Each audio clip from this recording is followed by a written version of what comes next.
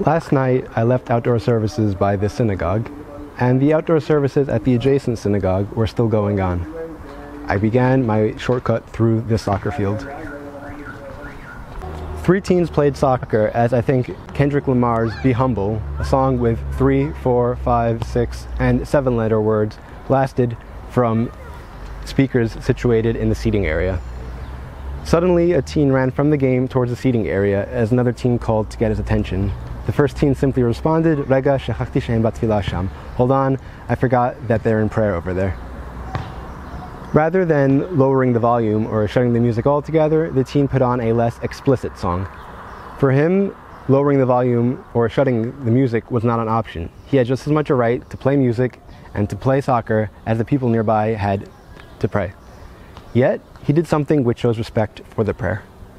His actions remind me of a story which Rav Tzvi Fried told in the Young Israel of Bedford Bay in Madison a number of years ago. In the story, when a rabbi entered a taxi cab, the non-religious driver put on a cap to show respect.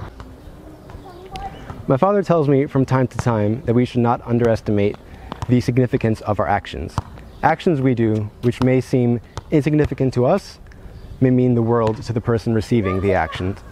Similarly, we should not underestimate the actions of other people.